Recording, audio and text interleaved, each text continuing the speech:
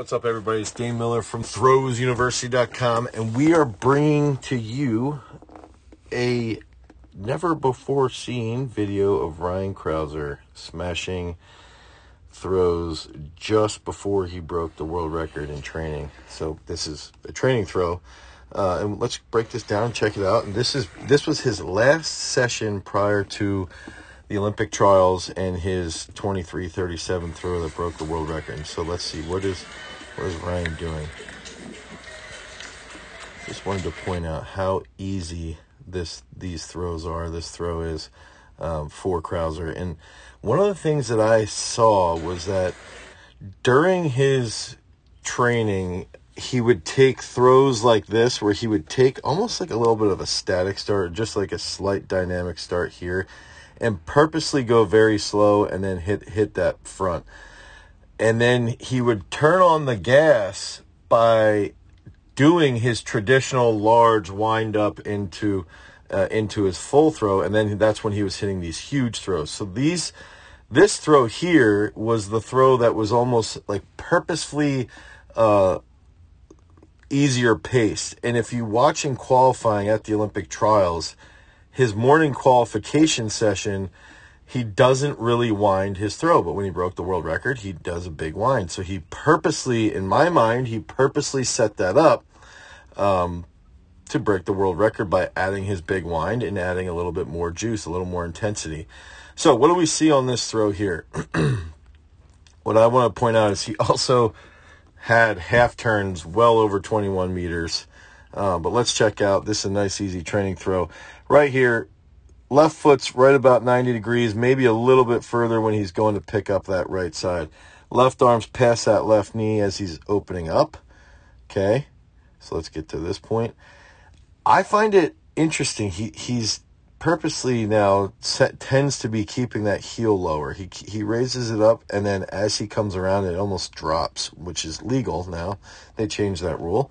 He's got this nice long right leg, right? And his counterbalance, his opposing counterbalance, seems to be that left arm right there, that long left arm that's open past his hip. So he has this long right leg. His toe is up. It's dorsiflex. His knee is facing up, or about, on a 45-degree angle. Now, this was not, I don't think this was his best training throw, because he tended to not come around that left as well. And this is for him. He's obviously the best ever. So this is me critiquing the world's best shot putter to ever exist currently. He falls in a little bit and tends to rotate longer here with this right side than he does on his world record throw. Nice left arm holding position there. You can see how he opens that left arm. And a lot of coaches still teach keeping that left arm inside the hip, while we can see Crouser and Kovacs open this left arm, and then watch how that just comes across. Okay, so now that maintains right here. It's a counterbalance for that right leg here. And then that left arm then becomes that counterbalance to his left leg. So it's interesting how well he does that. Now that left side here, I believe because he over-rotated a little bit from that left hip in the back, sort of blocks him off just a hair. You can see that where that left foot's in line with his right. He opens, and he's finishing still with that right shoulder around, but he's not able to stay down as long as he does on some of those really, really big throws. And you can also just see he tends to, right here, if that's where his left foot is, he sort of reverses. So that green arrow is where his left foot was. He reverses over here, so he doesn't really rotate past that left as well as he does in some of those other throws. This throw is still 22 mid, still a huge throw.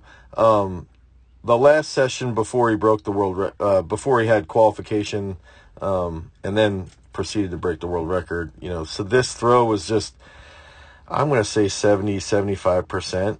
And I just think it's seeing and learning what are these guys doing in training. They're purposely, he's at that level. He's the Tom Brady of shot put. That's how we got to look at him.